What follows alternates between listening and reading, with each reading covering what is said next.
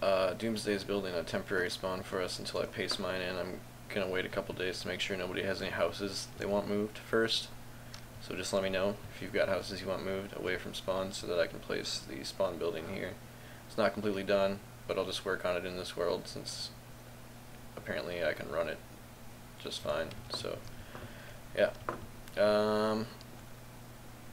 Other thing is, I wanted to show you about the teleport system and about the setting home and that kind of stuff. And Did you see my will ties on ban? Ignore that. I'm gonna mute you for a second. Hey, I'm gonna mute you for a second. I'm making a video real quick. Okay. So anyway, we've got a couple new plugins here that I made. XP delete deletes XP orbs. Those will be obviously fixed later, so I'll just remove that when they're fixed. Enderport is a plugin I made so that you can do /EP and a name like Dooms to transport to somebody, and it charges you an Ender Pearl. And when you do that, it makes an effect. And I'm going to make this person do it so that you can see it.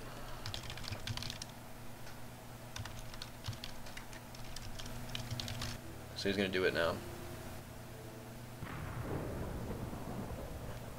So basically it creates a lightning bolt where you were and where you're going, but it doesn't hurt you. And you can use that to teleport to anybody or to the spawn point, which is what he's working on, I guess. And you can also use it to teleport to your home. I don't think I have any more pearls on me right now, so it'll tell me I don't have any. So what you're going to do is give myself one, just for the sake of testing. I don't normally do this. So I'll type home, /home. It teleports me to my home, and I'm looking at the ceiling because I forgot that it saves the direction you're looking to. So then you can also set your home, but it costs 3 diamonds, and I'm not going to do that right now, but it's set home. And so this basically encourages people to have to like gather resources to be able to do these kind of things, and I think it makes the blocks more, or the items more valuable, the items that you can't, that are normally useless right now, like ender pearls. And you know, it gives diamonds more value too, because you use it in the set your spawn. And it also prevents people from setting their spawn in other people's houses just to annoy them, because it costs diamonds and stuff like that. So let's see what else we got. I'm also planning on adding a trade system soon, and there will be places you go to in the world, and when you're within a certain amount of distance from this place, you can trade with people using a command. And you do like trade requests. You'll send them a trade request, they'll send you their offer back, and you accept or deny it, and you'll be able to trade any item for any item in any amount. So that should help also, you know, stimulate trade a little bit. I'm trying to get a moneyless economy going on, so we'll see how that goes.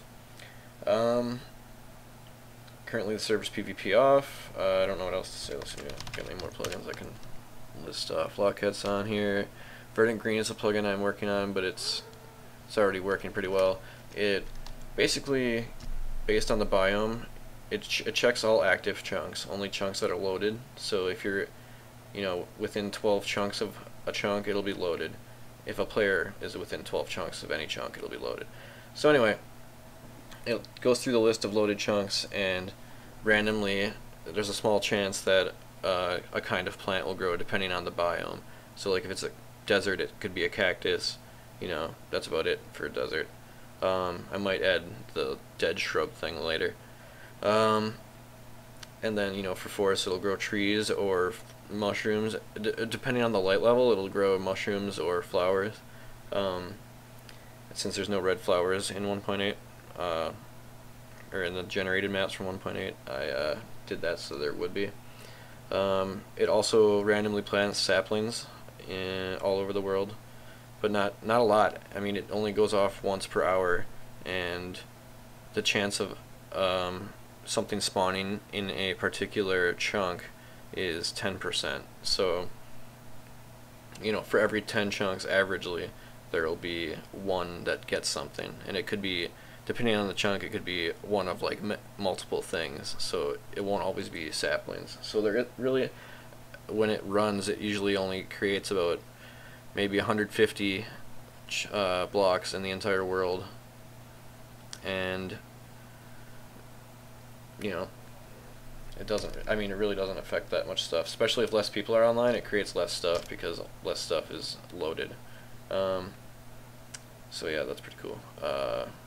Got log block running, so don't grief. Griefing is no longer allowed on our server. That was apparently a big cause of problems with people. Personally, my beliefs on it is that I think people got way too upset about stuff and took stuff way too personally because it's just a game, and losing stuff is part of the game. But people got really obsessed with vengeance and trolling each other back and forth, and so that's part of the reason we're not PvP right now, and we're not allowing griefing. So if you grief, you'll get banned for now, and it's probably permanent, actually, the griefing thing. But PvP may be turned back on later between factions. I haven't decided. Anyway, I think that's about it. I would tell you about Third Eye, but I don't. All I need to tell you about Third Eye is that obviously it tells me stuff, and I'm adding new stuff to it. So if you're cheating, don't think you're getting away with it, because I'll catch you, and then you'll be banned.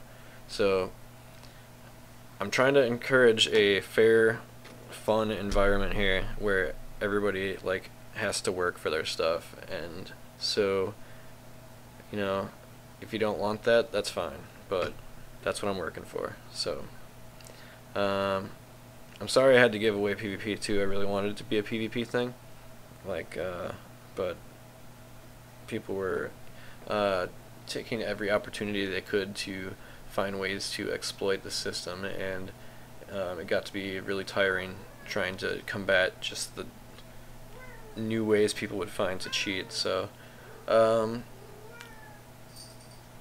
think this new version will really help with PvP once I put it back in, like with the bow changes, less like spam. You'll actually have to aim, you know, and stuff like that.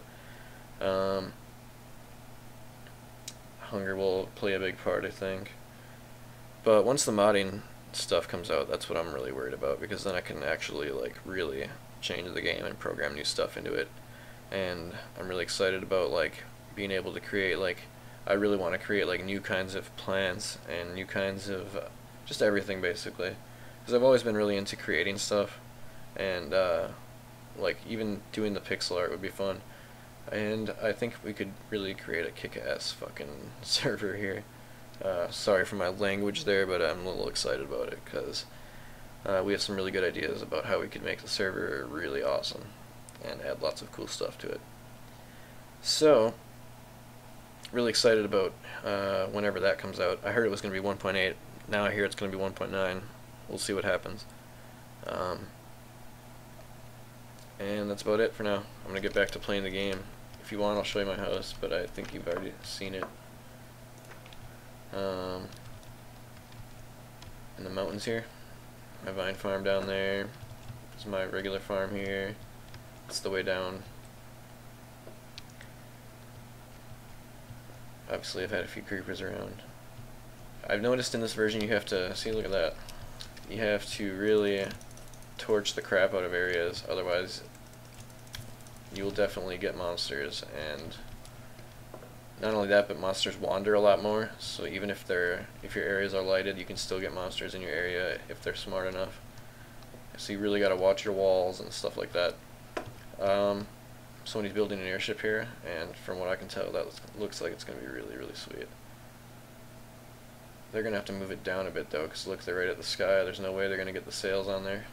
Anyway, that'll actually be no problem, because when my spawn is pasted in, it's 96 high, so it's going to have to go below the normal ground level, and then I'm going to have to terraform everything around that to look natural going down to that level. So if this ship is close to that town, then I'll be able to move it down and it'll still look like it's really high up. You know what I mean? Excellent. I kind of fell backwards there. Alright, so I guess I'll do a little exploring here on camera before I go. That's the help message system. I've showed that in my videos before. I use that on this server too. Help message sends random messages out that help, you know, just tell you things about the server. But you can read them all yourself, and it's really useful to you just by doing like /hm1. Actually, it starts at 0. 2.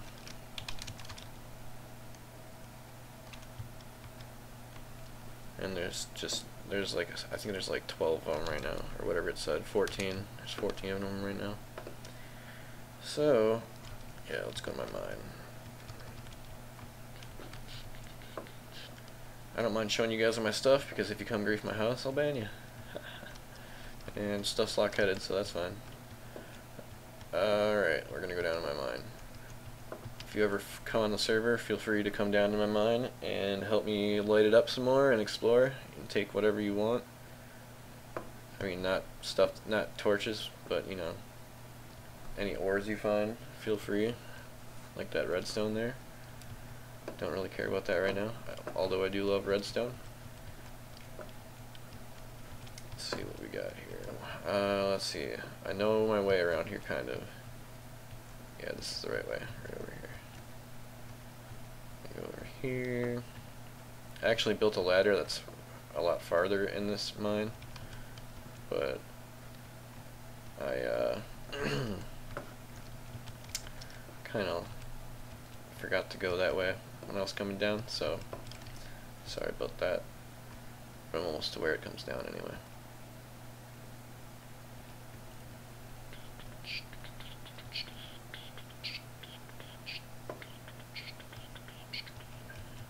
Just some walking beats. We got, what am I doing? I'll take that. String is awesome because you can use it to make wool, and wool is very useful on our server and will become more useful. Wool is what you use to prevent teleports with the teleport system. If you don't want people teleporting to you, you can prevent them from teleporting you by holding wool in your inventory. I have 4 on me right now. It's purple wool you have to do it. So you also need lapis lazuli and red roses to make the correct dye. But basically, it's to prevent. You still have to work to you know, be able to prevent TPs to you, and then look at that, nice ravine full of frickin' monsters. I'm gonna have to get down there somehow. So you still have to work to get the item that prevents TPs, you know, just like people have to work to get the item to TP to you. And if you prevent a TP that way, it consumes the person's pearl still. So it's a way of like forcing people to ask to teleport to you, so you can put your purple blocks on the ground or something, or in a chest, and then they can TP to you. Otherwise, they fuck themselves by not asking, because then they have no pearl. So that's pretty awesome, you know, and it only consumes 1 for every time you deny a TP. So I have 4 on me. That means if 4 people try to teleport to me, I'll deny 4, but then the next person can get to me. Let's see here. Some lapis, awesome. Help me make some more purple wool.